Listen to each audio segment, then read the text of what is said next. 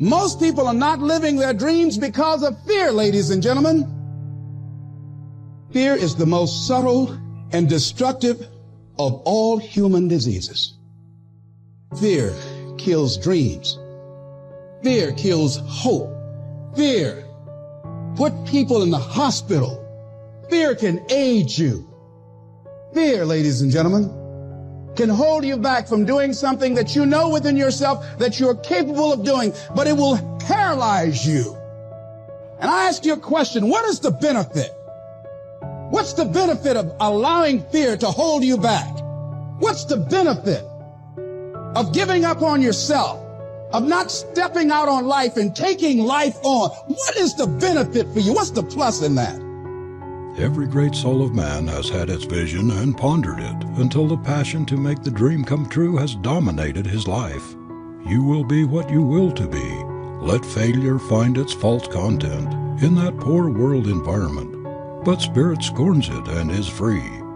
The human will, that force unseen, the offspring of a deathless soul, can hew a way to any goal, though walls of granite intervene. Whatever an individual or a people concentrates upon, it tends to get, because concentration is just as much of a force as is electricity. The youth who concentrates upon law, thinks law, dreams law, reads everything he can get a hold of relating to law, steals into courts, listens to trials at every chance he gets, is sure to become a lawyer. It is the same with any other vocational art, medicine, engineering, literature, music, any of the arts or sciences. Those who concentrate upon an idea, who continue to visualize their dreams, to nurse them, who never lose sight of their goal, no matter how dark or forbidding the way, get what they concentrate on. You've got to ask yourself, how long am I going to allow this to hold me back? You cannot let your fear hold you. You have to feel the fear and do it anyway. Do it broke, do it scared, do it nervous, do it trembling, do it on your knees, do it with help, do it on crutches, do it in a wheelchair, because you don't want to end up in a nursing home sitting on a bedpan wondering what would have happened if you'd only had more courage. You don't want to end up in an old folks home and your dying thought is, I wish I had a. You don't have as many opportunities in life to take that gamble and allow life to play you. You must play life.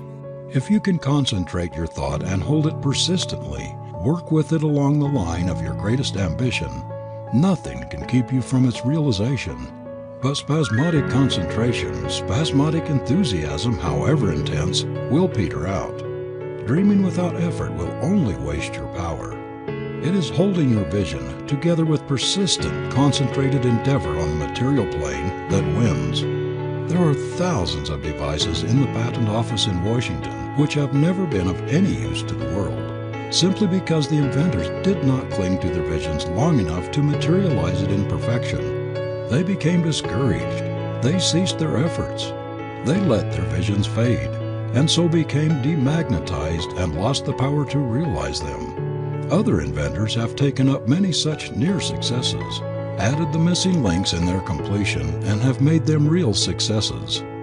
You've got to make some conscious effort to begin to work to develop you. Start listening to tapes on a daily basis to begin to recondition your mind, to retrain your thinking. Listen to things that can empower you, that can enable you to create a new reality for yourself and a new life for yourself. You might appear to be strange around most people. Don't expect it to make sense to anybody why you've got to do this, why you have got to go. Why? I don't understand. You don't have to. I'm going for me. This is something I have got to do. Everywhere there are disappointed men and women who have soured on life because they could not get what they longed for, a musical or art education, the necessary training for authorship, for law or medicine, for engineering, or for some other vocation to which they felt they had been called. They are struggling along in an uncongenial environment, railing at the fate which has robbed them of their own. They feel that life has cheated them, when the truth is they have cheated themselves. They never got the spindle and distaff ready that would have drawn them to the flax for the spinning of a happy and complete life web. They did not insistently and persistently send out their desires and longings. They did not nurse them and positively refused to give them up. Above all, they did not put forth their best efforts for their realization. Now, will it be turbulent? Yes. Will it be easy? No. Will you have some opposition? Yes. Will I make a lot of mistakes? Yes. Will I get hurt? Yes. But guess what? There's no gain without pain. How do you stand the race, Les, when you lost your money, lost your car, had no place to stay, sleeping in people's houses, on their floor, on their couch? How do you handle the times when you were borrowing money and couldn't pay it back? You felt humiliated when people you love who didn't believe in you told you you ain't nothing. How do you keep on coming back again and again? 3 things we must do to make our dreams come true. Visualize our desire. Concentrate on our vision. Work to bring it into the actual. The implements necessary for this are inside of us, not outside. No matter what the accidents of birth or fortune, there is only one force by which we can fashion our life material: mind. The bee and the snake draw material from the same plant. One transmutes it into deadly poison, the other into delicious honey. The power that changes the stuff into new substance is within the bee and the snake. Of 2 boys or 2 girls in the same wretched environment, one picks up an education, trains him or herself for place and power, while the other grows up a nobody. It is all in the boy or the girl. Each has similar material to work in. One transmutes it into gold, the other into lead. And they've hit rock bottom, hit the bottom of the barrel. They got nothing left. Everyone's given up on them. They're dead broke on their back. They're just now left with the intestinal fortitude, the pride within. Do I want to stay on the bottom of this barrel or do I climb the out of this hole? It's at that point when everything's lost that everything can be gained. You've got to remind yourself, I know I got what it takes to do this. And it's necessary that you go at it with everything in you, pulling deep down within, challenging yourself. You must go through those ends. Hit rock bottom. Your worst hour of despair becomes your best as you get back up. You learn from that. And you continue to put one foot in front of the other. Because what you're going for is what you believe. The power that makes our desire our vision. Our reality is not in our environment or in any condition outside of us. It is within us.